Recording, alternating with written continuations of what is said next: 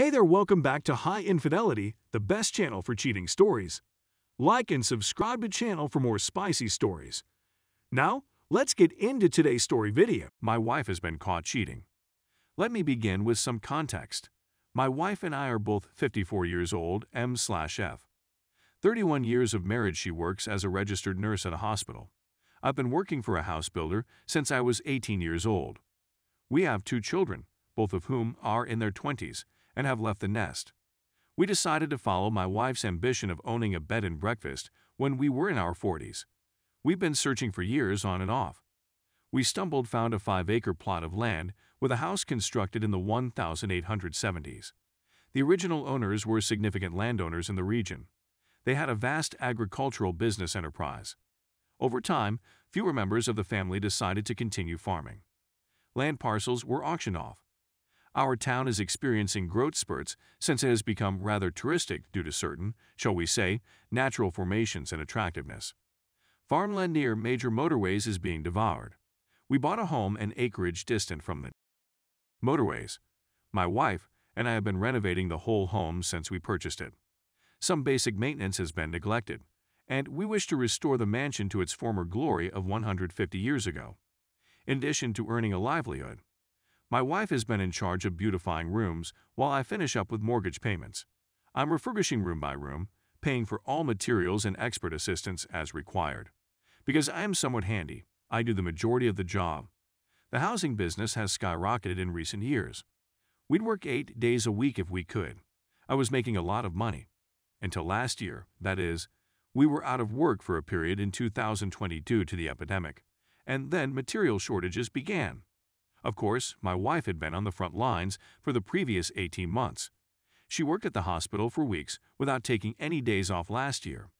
The medical personnel remained at the hospital. They had rooms where numerous people slept together. To put it mildly, the crew got extremely close. They worked for 4 weeks and then took 2 weeks vacation, starting in March of last year and continuing into the autumn, and then again after Thanksgiving. After the kids were grown, my wife always worked for others if they asked. She saw these young parents weep because they couldn't see their children. So during her downtime, she would give up her vacation time and provide it to the staff members who truly needed it. There were others who did the same thing. Her whole COVID experience had an impact on her, seeing people placed on ventilators, deaths, and so forth. She was no longer the same person. She was aloof. Our life had come to a halt. I put it down to her experiences or her age. I attempted to speak to her about it, but she said she simply didn't feel it anymore. We continued to collaborate on the home. We planned travels to a part of our state with a sizable Amish community. The Amish in this area are well known for their skill in woodworking and stitching. We purchased many pieces of furniture for the bedrooms, as well as handmade quilts. We had planned a 3-day excursion to this region to acquire dining room furniture this past weekend. I also pay in wood from the demolition of an old barn, which I undertake as a side hustle. Barnwood is in high demand. My supervisor calls to inform me that everyone will be working the whole week since he was able to buy wood and shingles for a home we've been sitting on while waiting for supplies. I informed my wife that we may travel on Saturday and Sunday. She informs me on Friday morning that she is still going with some coworkers since there is an autumn festival going on. That night, I head to a nearby tavern. One of her employees approaches her to say hi. I inquire whether she intends to accompany me on the vacation. She had no idea about it. So I contacted the wife, wondering whether she was okay and who else was there with her. She responded by texting this friend, another close friend, and a buddy named Stevie. I'd heard this name a couple times in the previous several months. I had always assumed they were feminine up to that point. I asked her bartender if she knew this Stevie. She declined, but there is a Steven who works for them. When will the wife return? On a Sunday afternoon. She has bags of tablecloths, napkins, and kitchen towels, among other things. She is showing me what she purchased. There was a tiny bag in one of the bags. She took it out, glanced inside, and said, "Oh, not this bag. It's not for us." I just let it go. Later, when I checked in the bag, I discovered that she had stashed it in a closet. It was decorations for a man cave for a college football team that I don't watch, therefore it wasn't for me. I requested to speak with her. I inquired once again as to where everyone had gone. She chose the same 3 persons each time. I simply wanted to know who Stevie was since we hadn't met before. She mentioned a lady I work with. I took out the man cave items and informed her I spoke with her buddy, who was supposed to be traveling last weekend, but her plans fell through. Then I asked again who Stevie was. She began to weep and told me who he was and that they were alone. They had an encounter. They have been since last year's hospital lockdown. As a result, she is currently residing in one of the completed bedrooms. I have access to our bedroom. On Monday, I'll consult with a lawyer. I'm at a loss for what to do with the home, the business, and the marriage. She was sorry she was caught, but not for the affair, she told me. I asked her if she was willing to call it quits with Stevie. She was unsure. Update. It's been a stressful couple of weeks. My wife and I were fighting as my business and side gigs picked up. I went to see a lawyer. He recommended we attempt to figure things out before he gets involved after I described everything. The residence is still not a company and hence cannot be sold as one. We'd have to market it as an incomplete home, which would reduce the price. We spent well over $100,000 on the home, not including the mortgage. The lawyer will need to confer with a real estate attorney and maybe a business attorney. As a result, their fees will be hefty. So I approached the wife to ask if we can chat. I'm not sure whether she's ashamed about getting caught, but she's dug in her heels. She urged me to get out of the home.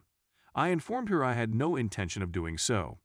Then she retaliated by having me give up the master suite and relocate to one of the bedrooms. I assure her again that I don't intend to do it. She then says she'll be gone for a few days and will transfer all my belongings out and place them in the foyer for me to choose where I'll stay. As a result, I discontinued the discussion. I walked out to where I keep my supplies and got a new door lock with a push-button keypad. When we had visitors, I planned to put on the bedroom doors. After each visitor, we may modify the combination. I hung it on the master bedroom door. I went to work the following day. She was furious when I returned home after a day of receiving angry texts for putting the lock on. "How dare you lock me out of my bedroom?" she raged. I requested if we could please discuss after some back and forth. She eventually consented. We sat down later that evening. I told her I was upset to learn of the affair and that I wished she had informed me she wasn't happy. She was deafeningly silent, so I kept doing that because, as far as I'm concerned, the marriage is finished. She just nodded her head. I then informed her that I had seen an attorney. Her expression took her off guard. I stated to the attorney that it would be great if we could reach an agreement on what to do. The home is our most valuable asset, and selling it would result in a significant loss. I can document that I have paid the mortgage, thus the home is mine, she added with a grin. No, I said, shaking my head. My lawyer indicated that the home is a marital asset. The mortgage is in both of their names. I then took out a couple of binders. Every receipt that I have spent is classified by room on what I have spent. I began this just out of curiosity and continued as we completed rooms. I have proof that I spent thousands of dollars renovating the residence. The receipts took her off surprise. She hasn't seen an attorney yet. I offer that we live in peace and complete the home jointly. The B&B may thereafter be established. At the time, she could buy me out of the company. She dug her heels in once again. No, I must go. If not, she intends to relocate Stevie. This stung a little. I stood up and went to get a drink of water to gather my thoughts. When I returned to the table, I warned her that if I saw him in the home or on the land, I would begin demolishing everything he had done. I'd pull out every nail and screw I'd placed in. Every light fixture and plumbing fixture would be removed. I promised not to destroy them since I own them. I'd replace them with whatever old scrap material I could locate. I told you to think about it and talk to whomever is offering you dime store advice. Please let me know. She came to see me yesterday. We hadn't spoken in a few days. She asked if we could speak about it again. She had spoken with our children. I had contacted each of them and informed them of the situation. Our daughter advised that we remain in the home until it was finished, and then start the company as I proposed. Then I could maybe walk out while still owning 50% of the company. Mom might operate the company by hiring an employee or two to assist run it, perform yard maintenance, and give Mom a day off. I assured her I'd think about it, but my opinion of Stephen would not alter. So I have another meeting with the attorney. The main difficulty is that we will most likely not be in business until 2023. The exterior requires a lot of work, as does the landscaping, and we need to build a room for one of us to live in. The room I'm in is one of the available for rent.